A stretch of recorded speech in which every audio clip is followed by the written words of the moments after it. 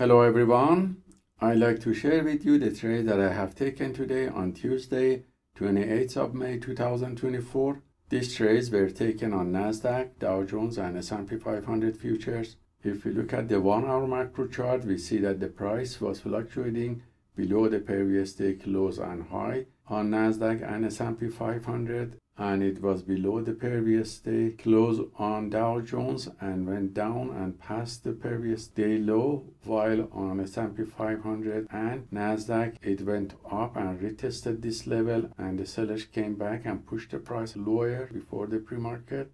And by looking at 10-minute macro chart, we see that after New York market opening, the price initially went down to retest the previous day low on Nasdaq and Dow Jones.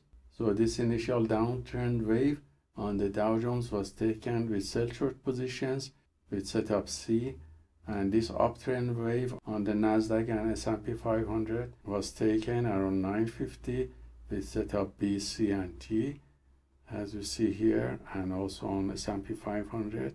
And all these long and sell short signals were copied by copy trader to multiple Apex Trader funding accounts. And you see here the performance of one of these accounts, which shows it was positive with profit factor of 4 with 81% win rate, which was about 76 from the long positions and 100% from the 3 sell short positions taken, and the average win to loss ratio was close to 1. The largest winning trade was 270 and the largest losing trade was $214. So I hope this trade taken by the PAAT system for fast scalping is useful for you, and let us know if you have any questions. Have a wonderful day.